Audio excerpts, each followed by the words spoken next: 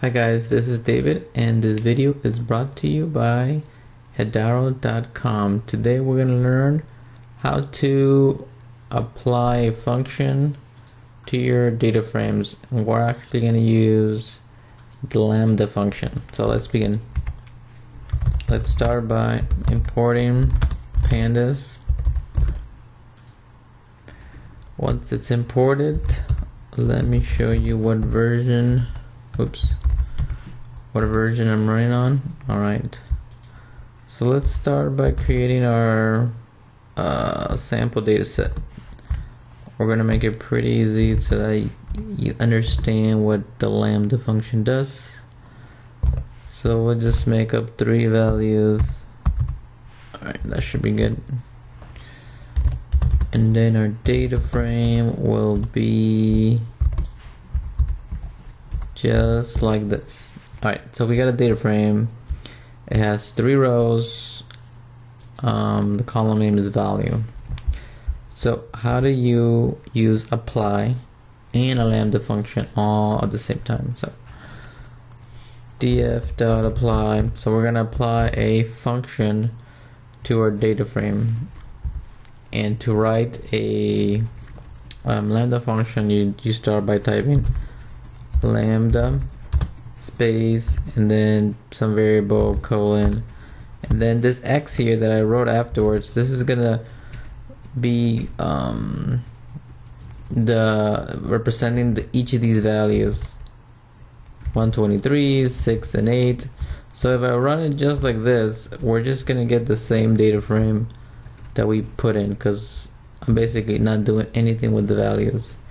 But if I add, for example, 100 to them and I run it, you'll see that each of these values, 100 was added to it. So we're applying this Lambda function to the data frame we created up here. Right, so let's say we wanted to, so another problem that you have is if you have a data frame with multiple columns, sometimes you have issues applying certain functions to each column. So let me show you how you would target a specific column. Let's say we had another column, and we'll call it a new, and we'll give it a value of 5. So when you run this, you have 2 columns. One is called value, one is called new. And if we run this, you'll see that they both get 100 added to it. But what if you wanted to apply the 100 only to the column called new? You'll have to add a new parameter called access and make it equal to 1, and then this X here, we're not able to access a specific column by name. And when you run this, it's only gonna add 100 to the column new, and up here you can see it's 5, so 5 plus 100 is 105. And if you wanted to actually apply it to your main data frame, you could just go df of, let's say, let's call it sum equals that.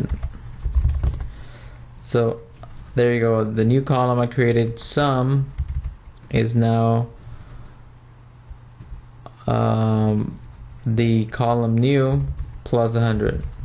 Of course we could have done it easier, but I'm just kind of showing you how apply works and how Lambda functions work. So I hope this video is useful, and I'll see you next time.